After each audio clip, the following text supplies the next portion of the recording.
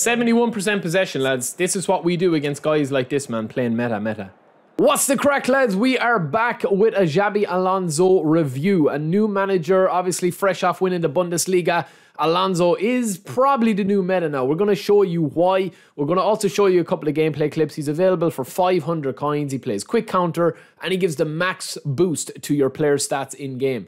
Plus a +1 to acceleration, which is always nice as well when you're training cards. We're going to show you how it mixes up the meta a little bit, but while it still remains the same. But we're going to show you a special way of playing with Alonso that you can dominate with. We'll kind of feature that in a second video as well. But first, we are going to do a review of Alonso. Let's go. I think the big question is if you're getting Xabi Alonso. I know it's only 500 coins. If you are used to spinning, you've no problem with saving up 500 coins. It's quite easy to save that up, even as a free-to-play player. Do you need to replace him if you have Ten Hag? Well, a lot of top rank are now using Xabi Alonso for what he is going forward, what he can create going forward, plus given the max proficiency boost for a quick counter formation. So we're going to actually show you two games that we played here, right? We played against two guys. We're going to show you clips from the first game, and then the second one is going to feature into a new how to beat meta style video. This is just an Alonso review, but a lot of these clips will make it into that video as well as kind of a continuation while both being standalone. You're going to notice something very simple here that this opponent is doing. Notice in the first 5 minutes how often he is calling teammate press, right? This is where I think Xabi Alonso is a fantastic manager.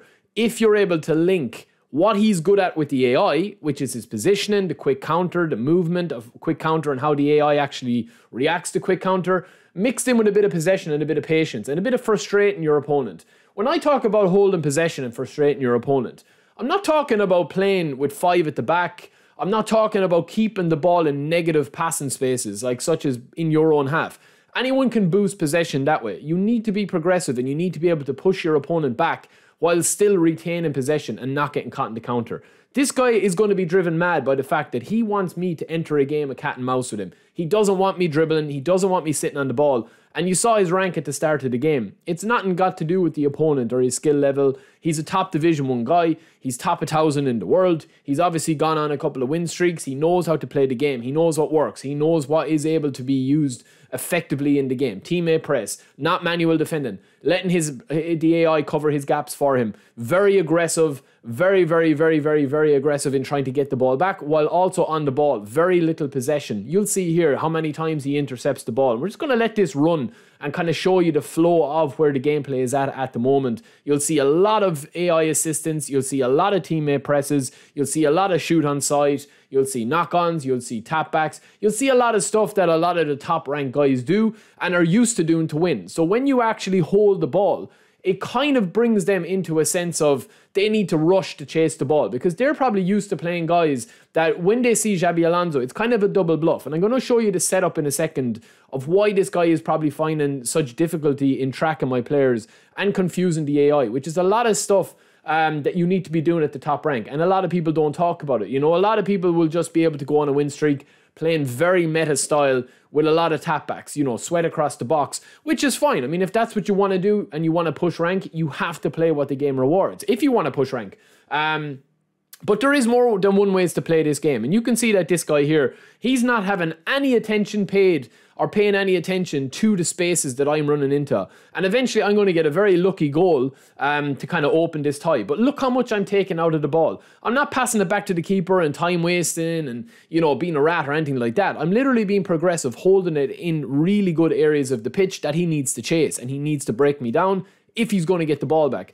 Now, this setup that we have here is going to be half the battle. The next one and the more important part of this formation is going to be my sub tactic. So you will see here that we've got a very solid tree at the back. We're kind of emulating a bit of width while still having defense with Arnold and our two central figures up front. It doesn't really matter who you have up here, but attacking midfielder and CF, these need to be interchangeable. So whether it's Baggio, whether it's Messi, whether it's whoever you want up there, Figo, it doesn't really matter. Once somebody, Rafael Leao or Neymar, once somebody can play SS or AMF or both, that is what you need to do. Now, we've also thrown defensive on right card. You can pop in anybody you want here. This is simply for the double pivot is fine with Stevie G as a defensive build or anyone that you have there. Ambersini, Petit, anybody, destroyer, whatever. But this is the main crux of what we're trying to do with this. And this is what can cause confusion for a lot of guys that are usually top rank, that are usually used to bulldozing opponents by scoring a lot of goals and being very aggressive, that you literally don't have a second on the ball. So what we've done here is we've mixed Messi out wide, that if we are man-marking, I'm going to do a video on people man-marking centre forwards. It seems to be very, very, very, very heavy at the moment that people are man-marking or tight-marking. This sub-tactic, when I'm flicking it in and flicking it out, Ronaldinho is going to be picking up little pockets of space. Stevie G, you can either pop him up or pop him back. It depends on how effective you are at manually defending. And we're going to be spreading and looking to bring people out to the deep waters with Messi and Figo manually, with overlaps manually from Bergomi and Arnold. Just because you're playing long ball counter or quick counter, it doesn't mean that you can't play possession and mix it. That's skill gap. That's what you need to be able to do. If you're playing quick counter and you learn to use sub-tactic, which is holding down on the D-pad to activate it, you can have two formations and two setups within the same setup and tactical setup, okay? So a lot of people don't do this. A lot of people don't use sub-tactic, but a lot of the top rank do it, where they're able to kind of like constrict you, but then also give themselves multiple options. Now, we get a lucky goal here. Listen, that's just eFootball. We probably didn't deserve to get that goal, but we're going to beat this guy more than 1-0. We actually got a few dodgy goals in this game. It's just one of these games, as I always say. You know, I could play this guy again in the morning and he could beat me 5-0. It's kind of a little bit crazy at the moment and chaotic, and you guys know from playing that. But we're just blocking everything. We've gone one defensive just to kind of like trigger this guy to come even more aggressive. And when he's 1-0 down here, he's literally just going to come as a homing missile to me. Now, that's when you need to be able to spread the play. You can see here with Messi. That's what I'm talking about. Messi is no longer in the middle. Look where Carlos ends up. This is where you need to have the sub-tactics to really confuse your opponent. It's a horrible save from Schmeichel or lack thereof.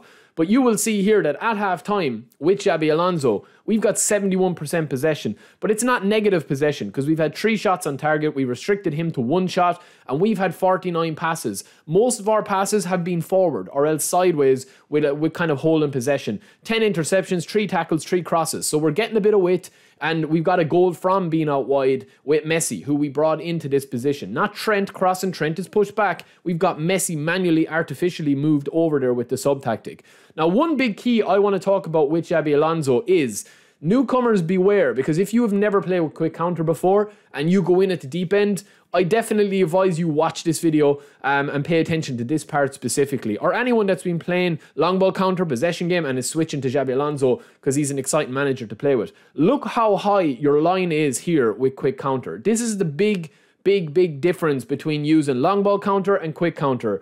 And also, one of the perks of Xabi Alonso as well is if you look at the stats of Ronaldinho here and you take his acceleration stat and you take his tight possession stat, just 2 very important stats. Equally for Arnold, you've got 94 lofted pass. For Messi, 97 acceleration, 96 balance.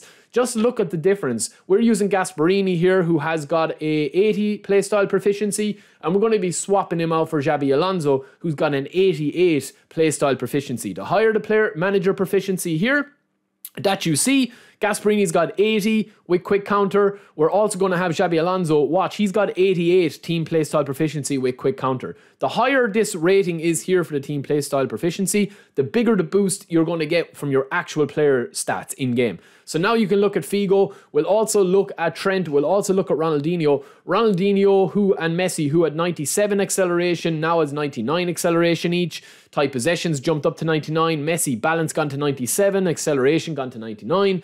So that's kind of where you're getting the difference, right? Guardiola, the new Guardiola, also has this boost with the 88 team playstyle proficiency, but obviously he plays possession, which is not as meta, but equally it can be as fun with 88 playstyle proficiency in possession. We're going to do Guardiola next. But until then, boys, I'll leave you with my final thoughts. Hope to see you guys in the live stream. Hope you enjoyed it. So lads, there you have it. Xabi Alonso, do I rate him with my overall thoughts? For 500 coins, when you look at the comparison between what you get for 500 coins in the game, with comparing it to player packs, I think it's a no-brainer if you're pushing rank or you want to have the best boost for your players, as we showed there. It does make a big difference if you do play possession mixed in with quick counter. There's a couple of limitations, but there's also a lot of pros with Xabi Alonso. He's a very unique, flexible manager, and I do feel that if you mix a lot of your manual positioning with what quick counter does when you have the ball, you can simply destroy people. Now, next up, we will have Pep. We're going to be playing with him on stream the next few days.